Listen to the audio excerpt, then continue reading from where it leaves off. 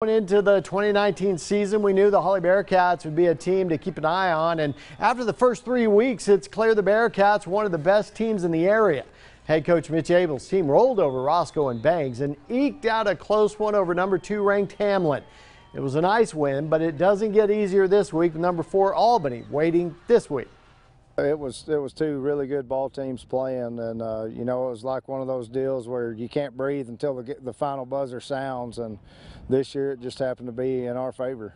Clock at 0. I was thankful that, you know, we'd come out with that dub, and I mean, they were a good physical team. That most really strong, never gave up, fought through, you know, the whistle, everything. They were a good team.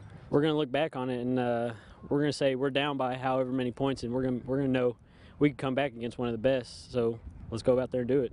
This week, the Bearcats go to Albany for game number 4. Hawley is number 11 in Class 2A Division I. Albany number 4 in Class 2A Division II.